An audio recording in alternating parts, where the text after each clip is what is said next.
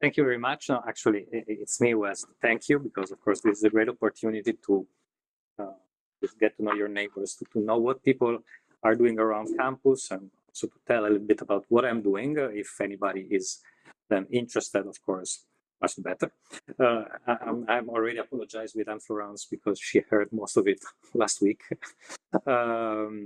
So what I would like to tell you today is a little bit something that I started doing about 8 years ago, when a host of techniques to understand, I would like to really to say understand the makeup of protein sequences came about, which in the end gave rise to AlphaFold, the algorithm that everybody is talking about for protein structure prediction. But actually, what I'm going to lead you through today is more like what came before and why what was there came before AlphaFold. And then, as you see in the subtitle, I will use this HSP70 chaperone system, which is a little bit my pet protein, as an example of what you can do using these tools. So, first of all, I don't expect necessarily for people to know what proteins are. Actually, first of all, acknowledgement, since I always know that I tend to be fast at the end. I don't want to miss the opportunity to thank the people who really did the heavy work with me. So Duccio was a PhD student of mine, now is a research scientist at St. Jude's Children's Research Hospital in Memphis. Alessandro was an Ambizione postdoc at the time, and now is a PI at the Centre de Biologie Structurelle of Montpellier. And Stefano Zamuner, who was a postdoc with me, and now he is working at a startup here at EPFL. And as I said, what are proteins? First of all, let's discuss what proteins are. And you know about genes, and genes in DNA encode for molecular entities. Most of the times they encode for proteins. Sorry, I'm going to press the correct button. They are encoding for proteins. So every gene, let's say, not really every gene, but most genes will encode for proteins, and the sequence of bases in DNA will be translated through a series of processes, transcription first and translation afterwards, into proteins. Last stage happens on the ribosome. And a protein is just a chain of smaller units called amino acids that come in 20 different flavors. And this chain of amino acids emerges once the protein is synthesized in the cell by the ribosome, emerges as a polymer that, as it emerges, so just after it comes out of the ribosome, will fold, and that's the correct term, into a precise three-dimensional shape. And this is important because this three-dimensional shape is what carries out the function of the protein, because it will expose on the surface of the protein the correct chemistry and physics that will lead to interactions, to enzymatic reactions, and so on. So really, the three-dimensional shape of the protein is crucial for its function. And given that essentially quasi totality of functions inside a cell are carried out by proteins, it is extremely important that proteins find their correct three-dimensional shape. Now, back in around 59 and 61, in essentially 3 papers, Anfinsen showed that actually this process of protein folding is autonomous. What I mean by autonomous is that it doesn't need anything else to happen. It took proteins, it purified them, so there was nothing else than these proteins. It put them in a test tube, and he saw that they could fold without any external assistance. If you think in terms of physics, this means that the native state, how the functional state of a protein is called, must be the minimum of some energy function.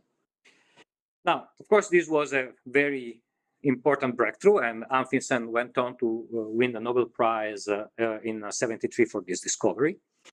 But essentially what it tells us, and this is the core message, is that given that the protein can fold in isolation, is just the sequence of amino acids, that is, the genetic sequence that was in base pairs has been translated into a sequence of amino acids. The knowledge of this sequence of amino acids is enough, contains all the instructions that are enough for the proteins to spontaneously, autonomously reach the native state. And this was a major breakthrough because it immediately gave the hope that there could be theoretical methods to if you want, a sort of a function that takes the sequence and gives an output, the structure. There has to be. In a way, we know that conceptually there has to be such a function that takes the sequence and provides the function. And the very first attempts were actually based on, I'm a physicist, so I will say on stupid physics, in the sense that if you know all the forces between the amino acids, between the atoms of the protein, of the solvent and everything, then you just follow Newton's laws until you find the minimum of the energy. And this is absolutely correct as an idea. The problem is that the number of degrees of freedom and the precision that you should have during the integration time steps and the knowledge of all these forces should be so precise that after 60 years, this approach has had some success, but very limited for small proteins that are fast at folding. Of course, through this approach, we have learned a lot about the physics of protein folding. So really, our understanding of the physics of protein folding has benefited from this approach. But if the goal was to go from sequence, amino acid sequence, to structure, I would say that this has been a little bit of a disappointment. Although people are still working on it, because, as I said, you can learn still a lot of interesting things. But where is it that things become more interesting? Is that actually the relation between the sequence and the structure is pretty peculiar. Now, think about the diversity of life on Earth. We have, just thinking about vertebrates, we have sperm whale, humans, lizards, birds, amphibians, and whatnot. All of them have, for example, hemoglobin. But hemoglobin will be different because of mutations. The phenotypic, the shape difference that we observe is the result of genetic differences, which means also protein differences. The sequence, because of mutations, has changed from one organism to the other. And yet, in those cases where we have enough structures for the same protein from different organisms, we see that the structure is almost identical. Which means that although Anfinsen has told us that the sequence contains the information to fold the protein, this information in a way can be written in many different ways. There are many different sequences that contains the same instructions to reach exactly the same functional native state. And so this led to the question whether by observing these mutations and the pattern of mutations, we could get the rules that dictate the folding. And in order to understand, for example, and this is actually the most important concept to retain, possibly, about all of this talk, although it's not necessarily biologically correct, but is fully correct, but it's not completely wrong either. Now, this is a protein and has its three-dimensional shape, which is stable, which means, as we say, that has the minimum of the energy. Now, let's say that the blue amino acid is positively charged and the red amino acid is negatively charged. Now, they are close together. They have a good electrostatic interaction that will stabilize the protein. Now, let's say that by a mutation, this amino acid, the blue one, reverses its charge. Now, we will have two like charges. They will repel each other. The protein will be less stable and maybe a little bit less optimal. Of course, if it is completely unstable, the organism dies. But let's say that it's okay as a mutation, it's not optimal.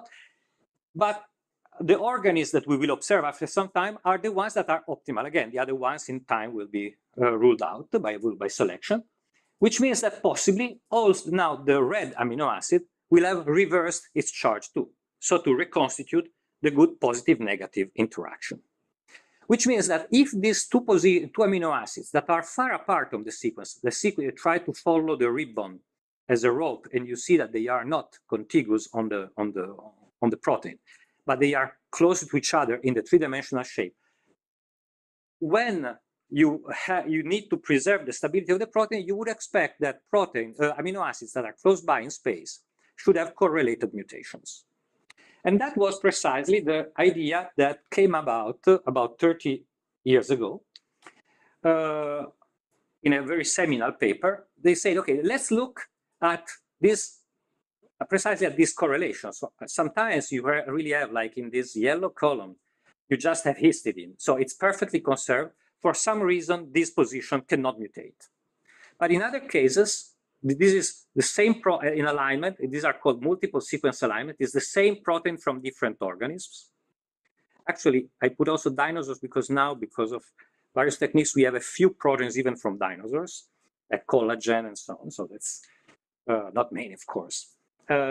But in other cases, you might have variations in one column and variations in another column. Now, just intuitively think about this. If you can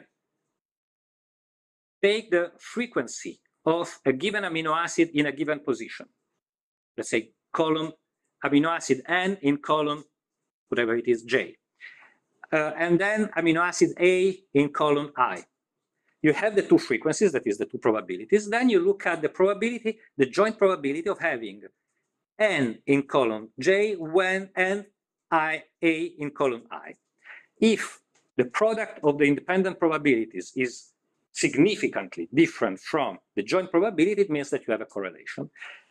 And so on this basis, of course, it was translated into an algorithm in this paper, but doesn't matter.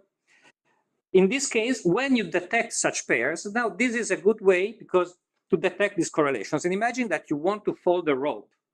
And you know now that this position is correlated to this other position. I don't know if you can see my hands on the screen.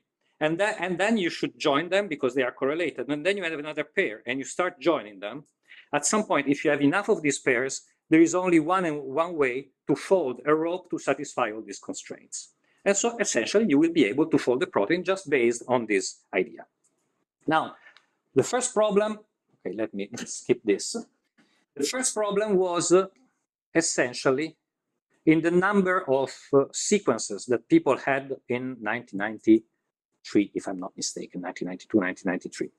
So essentially, there were like 100, at most about 100 proteins for every protein family that they looked at.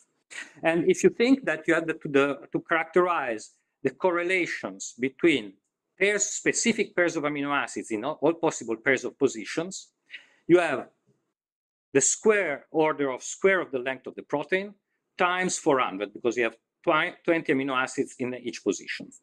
So if you have to have a correct statistically significant, let's say, evaluation of these correlations, you need a lot of sequences to do so. Now, actually, this is not really the case, but for the way we understand it now. It was clear at the time that you would have needed a lot of sequences, and these were far from enough. And the second problem was, and actually this problem has been solved by modern sequencing techniques. Now, this is the number of sequences that you have in UniProt, which is the largest repertoire of protein sequences that we have. It's exponentially increasing, and now we are beyond 200 millions. And actually, adding some other techniques, we are around 1 billion sequences. And it multiplies by 10 every 7-8 years. So the problem of how many sequences we have is essentially in the past, is in the rear mirror. We have enough sequences to do most of what we need. For most proteins, of course, for some proteins we don't, but for most, yes. And there is actually another problem, which is also crucial, is the fact that now J is closing space in this mock structure to both K and I. So there will be correlations between I and J and K. But because there are these correlations, there will be also correlations between I and K. And now, if you start trying to enforce also the three-dimensional proximity of I and K, you are doing it wrong, because they are not closing space, but they are just closing space to an intermediate. And actually, this is a problem that was the major hurdle, even with more statistics. And actually, this is where physicists came into the game around 2009. And they proposed a method, which is called direct coupling analysis. That was the first one that actually there were several methods prior to that trying to solve this problem. None of them was successful. This method was really the first one that was successful. And actually, the first instance of AlphaFold was based on this method. And the idea is pretty simple. There is, and I will skip on the ways you reach this expression, but it is that there is a probability distribution for the sequences. X here is the sequence. So for every sequence, there is a statistical weight that is associated to the sequence. So for every amino acid that you have in every position, xi, xj, and that actually will depend on some parameters that will tell how likely, essentially will weight how likely it is to have a certain amino acids in position I, or a certain pair of amino acids in position ij. And so you will have parameters hi and jij. And the rule of the game here is just to find the parameters hi and jij that best reproduce the statistical properties of the data set of real proteins. So you can say either that you fix the correlations and you will find, and the conservations, and you find hi and jij that satisfies those equations. Essentially, it's a maximum likelihood principle where you try to maximize the probability of the observation by finding the coparameters that indeed maximize this probability.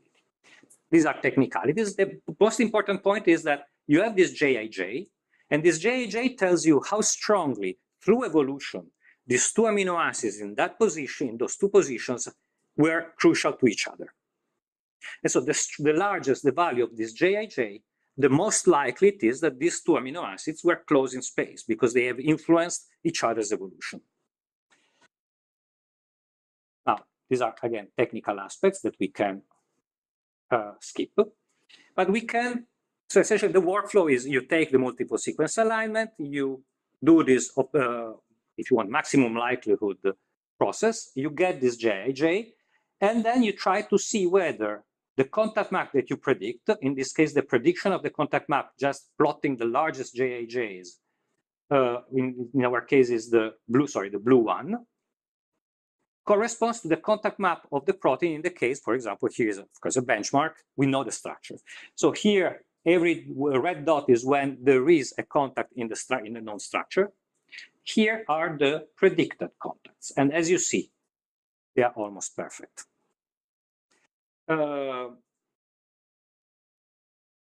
Again, there were a lot of successes. But let me show now how these successes of this technique that, as I said, was the precursor for the first instance of AlphaFold, how it attracted us together with this protein, which is called HSP70. Now, HSP70 stands for heat shock protein 70, which is 70 amino kilodaltons, heat shock protein, because it's a protein that is expressed under stress. And indeed, the major function, although has many other functions, but let's say the major function across all organisms is to protect the cell against stresses. Actually, it helps protein fold correctly, which is kind of ironic because Anfinsen told us that proteins can fold by themselves. He won the Nobel Prize in '73. In '73, heat shock proteins were discovered to be essential for proteins to fold correctly in the cell under stress. So it's a sort of a mixed history, but what Anfinsen told remains true. So it performs really a vast array of functions. Overall, you can just bring home the idea that it helps other proteins go through conformational changes, among which also protein folding. And what is interesting is that it does so by going through a specific conformational cycle through which it can bind to its substrate and induce its conformational changes, and going from the conformation which is bound to ATP to ADP. In doing so, it burns energy, consumes energy, which it transforms into work that is performed on its substrate. But already pictorially here, you see that there are two different conformations of HSP70. And these two conformations that are different here in a cartoonish way are essential for the function. And so the question that we asked at the time, together with Duccio and Alessandro, was, okay, given the fact that direct coupling analysis, so coevolution, is telling us about the structure of proteins, and here we have two vastly different structures that are both crucial to function, evolution should have preserved them. So is it true? Let's see what direct coupling analysis says. And by the way, this is a 600 amino acids protein, so it was one of the largest ever seen by the time by coevolutionary techniques. And this was the result. Okay, let's look at the ATP bound conformation, which was already known. So now here is a slightly different representation of the contact map. In black are the crystal contacts. Whenever two amino acids are closer than 8 angstroms, there is a black dots. So here, this is a contact map. And the predictions are either green when they correspond to a real contact, or red when they do not correspond to a real contact. And as you see, most predictions are correct. And here we have that this bunch of predictions and contacts correspond to the contacts between these domains, because HSP70, as you saw in the cartoonish representation before, is made by different blobs. The red blob is where ATP is bound, and the green and blue blobs are the blobs that will bind the substrate. And when it is bound to ATP, they are docked on the red domain through these contacts that we predicted. But we don't predict, but we don't understand what these contacts are. But then we can go to the ADP-bound conformation when now upon ATP hydrolysis, so now here there is ADP, these two parts detach from the red domain and bind to each other.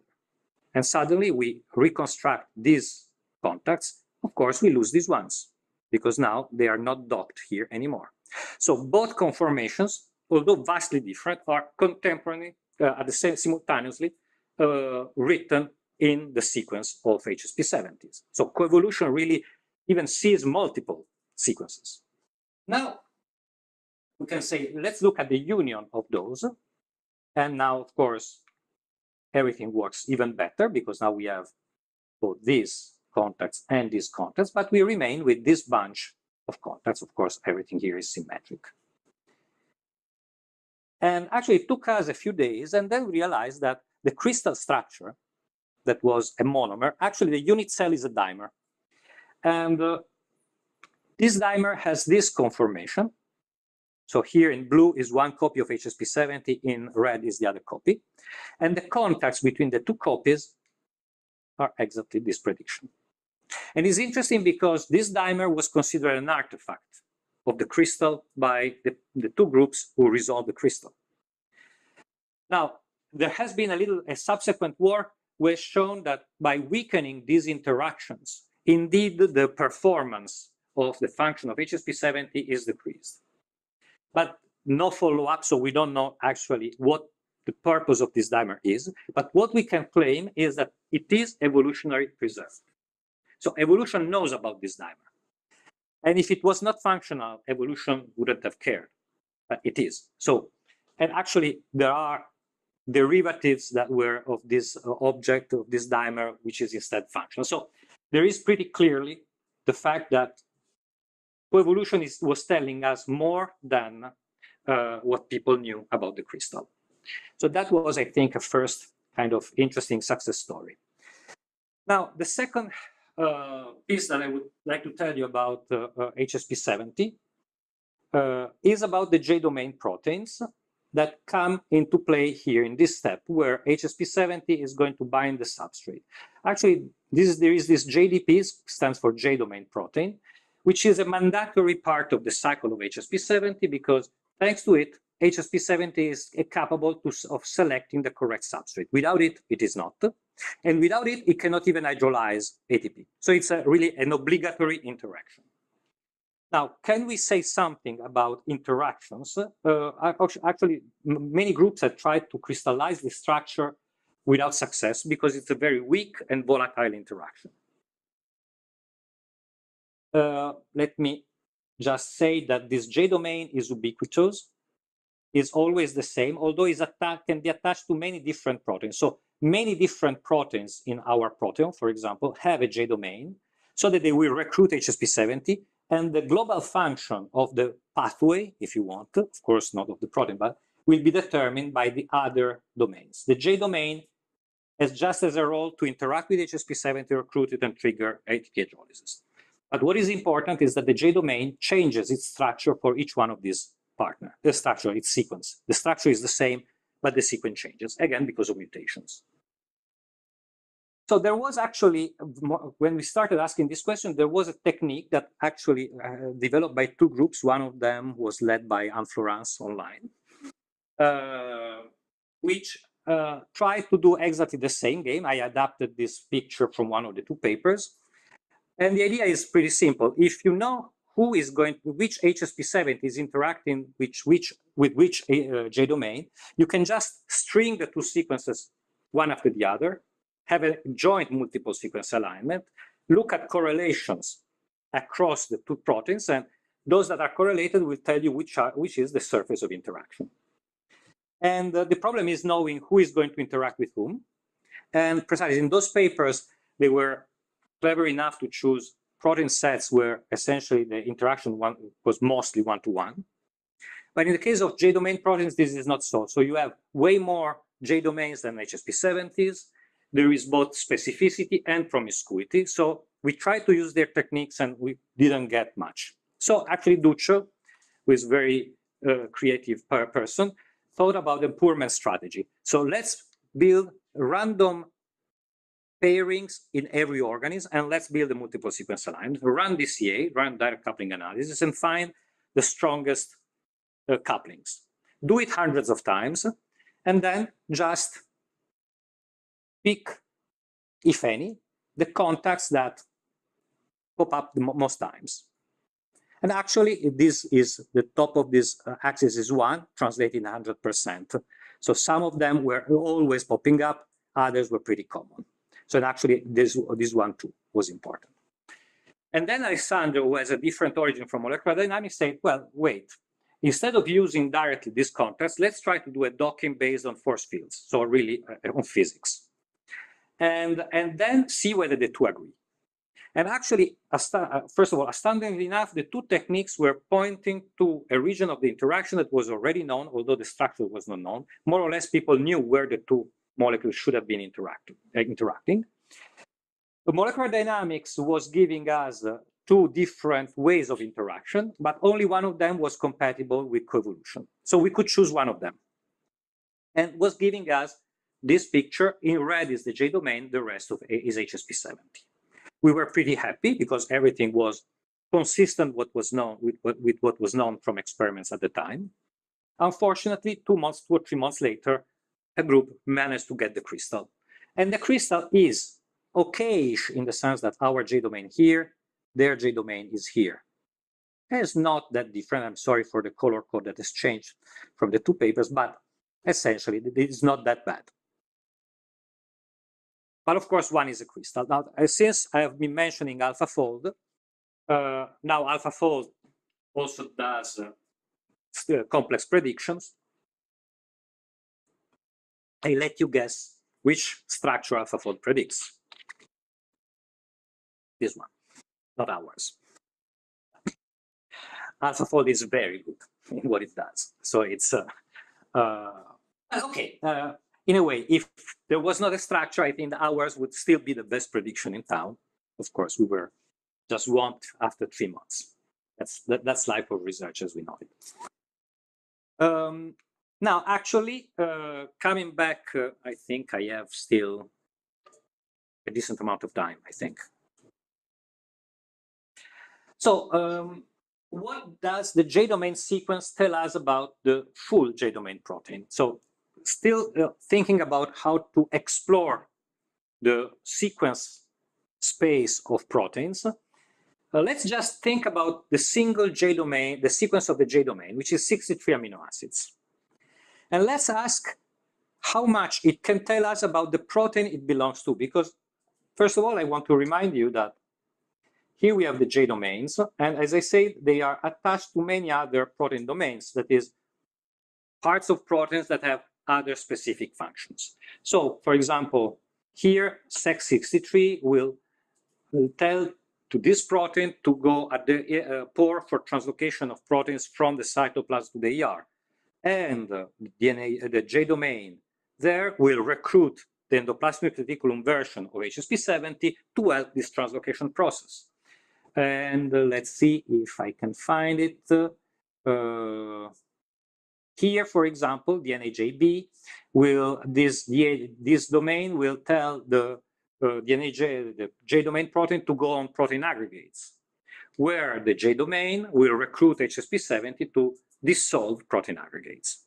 So to a different function. So essentially, it's the gray domain that will decide where to localize the J domain, so to recruit the function of HSP70. And since we were talking about the increasing number of sequences that we have, here is a log linear plot over time of the number of J domain protein sequences. As you see, it's almost a perfect exponential. And it grows by 1 order of magnitude every 7-8 years. So you can imagine that by 2030, we will be more than 2 million sequences. Essentially, when I say that there is no problem or bottleneck in statistics, in data availability, already now we are doing well. For the future, there is no problem. Statistics will not be an issue at all for most proteins. So the question was precisely, can we look at these sequences to ask a very almost provocative question, is the J domain able to, just the sequence of the J domain, able to tell us everything else about the protein it belongs to? Now, this is provocative, first of all, because of course, it sounds almost like telepathy. There is a part of the protein, and it should tell us what other parts of the proteins do. Of course, it is not telepathy, because we know that everything is connected by interactions, by the local chemistry of the cell. But it's still provocative, and it's provocative in the community also because many people believe that essentially the J domain would have been interchangeable. You can cut the J domain from one protein and glue it for another one or swap them, and nothing would essentially change. So is it true? Of course, if we find a signature that the J domain sequence is telling us a lot about the rest, this might not be true. It means that there is a lot of information about the function in the J domain.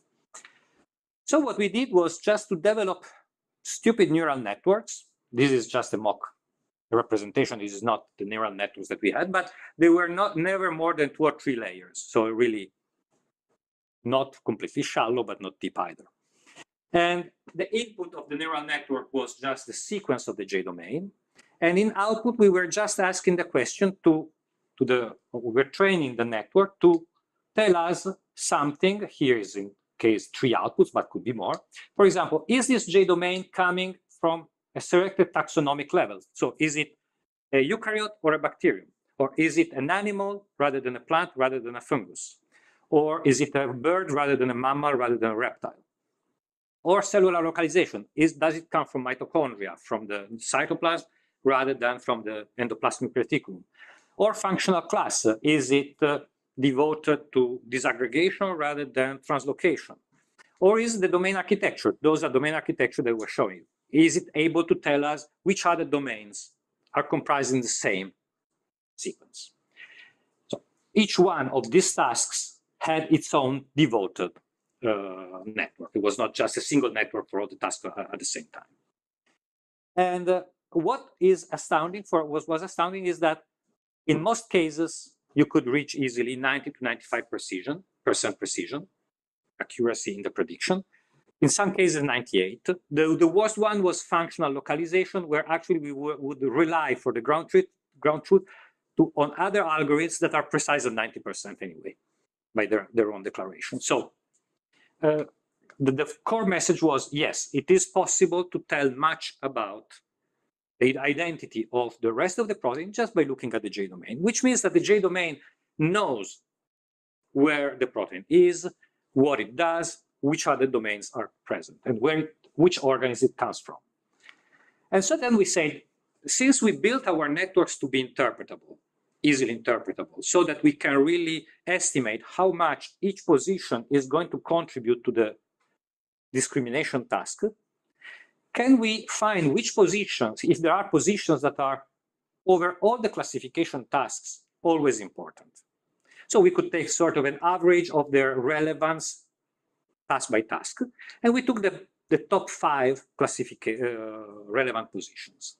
And then we mapped them on the structure of the J domain that is here in bluish, and we use this complex with HSP70, since we know that HSP70 is the mandatory partner of the J domain. Of course, we never use HSP70 in this analysis. And so you have that in red, here are the amino acids on the HSP70 side that touch the J domain. And in blue are these 5 amino acids, and all of them essentially touch the surface of interaction. So in a way, the most important position to tell the difference from one J domain to the other, and tell the identity of different J domains, are the ones that touch the HSP70. And this is kind of maybe not surprising a posteriori, but it just says that as HSP70 has changed during the course of evolution, changing organisms, changing compartment, changing and specializing different functions, it needs a J domain, so other J domains have to evolve to follow. It cannot do without. And so here we have a sort of a chase, a coevolution, seen only from one side, in this case, between HSP70 and the J domain. So also in this case, we could extract information about the structure of the interaction or the relevance of the different part of the interaction, but just by a pure sequence analysis. Now, let me just be provocative and finish my talk with something that we have just started very recently. I forgot to put him in the acknowledgement, with Alejandro Lague Castellanos, who is from the University of La Habana in Cuba, which is really using AlphaFold as a tool. Actually, as I said, the first version of AlphaFold was based on coevolution, but directly on direct coupling analysis. Now, the second version, which is more efficient, it still builds on the same principle, though it does everything algorithmically much better. And it is so efficient that it is able, it was a big discovery, it was able for free to get complexes. They didn't expect to be predictive for complexes, but in the end, it was. So they got complexes for free out of their work, and only later on they optimized them. And so we thought about going back to the problem of the interactions between HSP70s and J domains, because as you remember, I said that we have some HSP70, typically way more J domain proteins, so J domains around, and we don't really know who is interacting with whom. Now, E. coli, the model bacterium, is a special case because in this case, we know that we have 3 HSP70s, we have 6 proteins that contain a J domain, and we know who is going to with whom. So this is a special case, but of course, it's already more difficult for Homo sapiens. We have 13 HSP70s and 50 J domains. So all the possible pairs, you should test them experimentally if you want to reconstruct the network of interactions. And Arabidopsis thaliana has like 20 HSP70s, which is the model plant, but has 272 J domains around. So it's clearly experimentally you cannot do it. But there was a paper that just came out a few months ago that was pretty provocative, and they tried as a game, because what is also fun is that people now are using AlphaFold to play games. Just, okay, let's say that this is an oracle that tells the truth. We know that it doesn't always tell the truth, we know the limitations, but let's say that it might tell the truth. And so let's let's ask questions to AlphaFold. And so what they say is okay, we know that we have a protein and 2 other proteins that could bind to it in the same spot. So either one or the other, not both at the same time.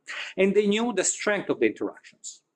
And they asked AlphaFold, can you always bind the strongest interactor? Or do you do it, you predict the structure, but maybe you are completely oblivious of the strength of the interaction?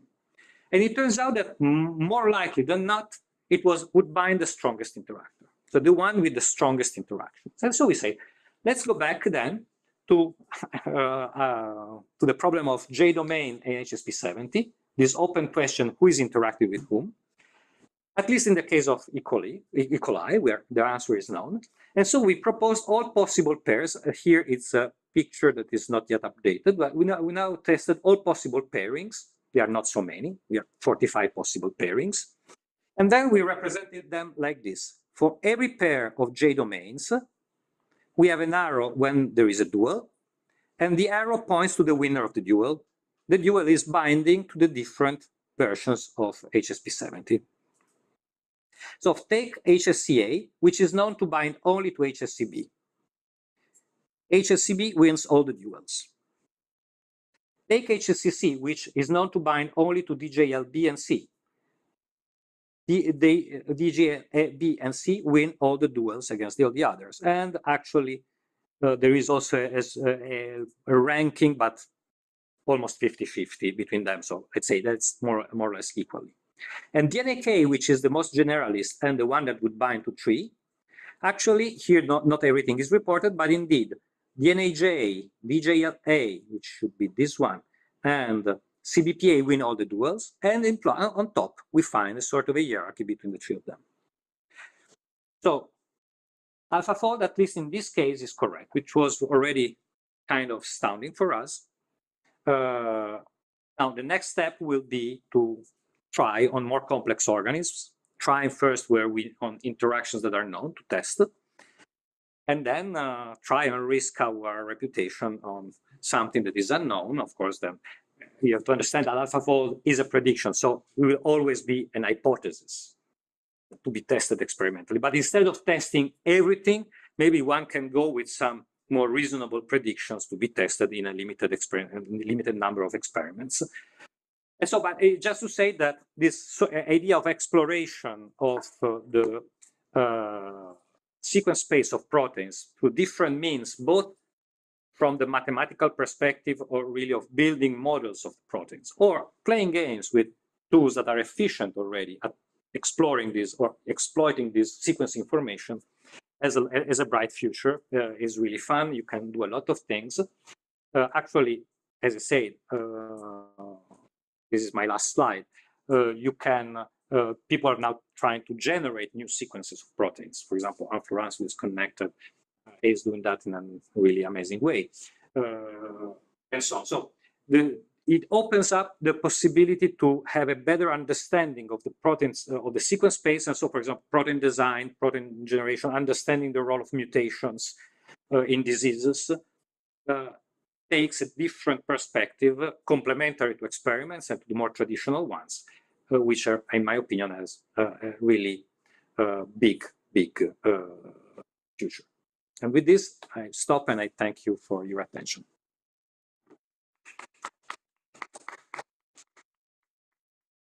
Thank you very much. Are there any questions online or on site?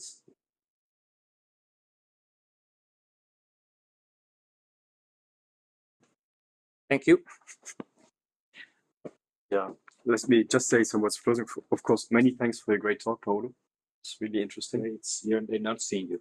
I think they should see me like the small, very small to the right. Oh, yes. So thank you a lot for your presentation today. Thank you. Thanks to all who participate on site or online.